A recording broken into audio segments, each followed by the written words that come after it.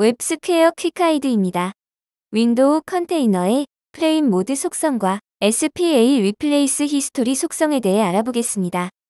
이 속성들을 사용하면 아이프레임으로 구성한 윈도우에서 해당 윈도우 내부 페이지에 앞으로 가기 동작과 뒤로 가기 동작을 금지할 수 있습니다.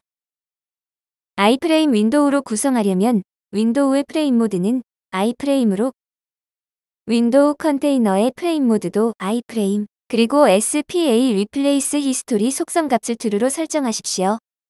예제를 통해 확인해 보겠습니다. 윈도우 컨테이너입니다. 프레임 모드는 아이프레임이고 SPA 리플레이스 히스토리 속성 값은 펄스입니다. 하단의 트리거 버튼에는 온클릭 이벤트가 걸려 있고 이 트리거 버튼을 클릭하면 아이프레임 윈도우를 생성합니다. 윈도우의 소스 파일로 사용할 11xml, 22xml, 그리고 33xml 페이지 파일들입니다. 브라우저에서 확인해 보겠습니다. 윈도우를 생성합니다. 실렉트 박스에서 22를 선택하고 다시 윈도우를 생성합니다. 33 윈도우도 생성합니다. 윈도우들을 바둑판으로 배열한 후 브라우저가 제공하는 뒤로 가기 버튼과 앞으로 가기 버튼을 이용하여 윈도우의 소스 파일 설정 전으로 이동할 수 있습니다.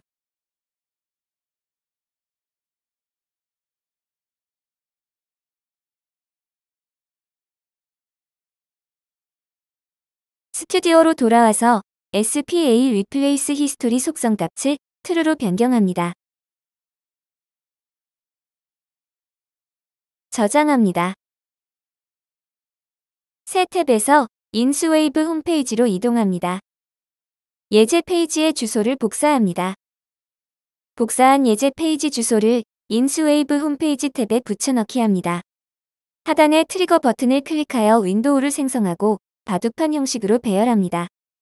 이때 뒤로 가기 버튼을 클릭하면 브라우저 전체 페이지가 이동하여 인스웨이브 홈페이지로 이동하는 것을 볼 수 있습니다. 즉, 아이프레임 내부 화면의 앞으로 가기와 뒤로 가기는 동작하지 않습니다. 웹스퀘어 퀵가이드를 시청해주셔서 감사합니다.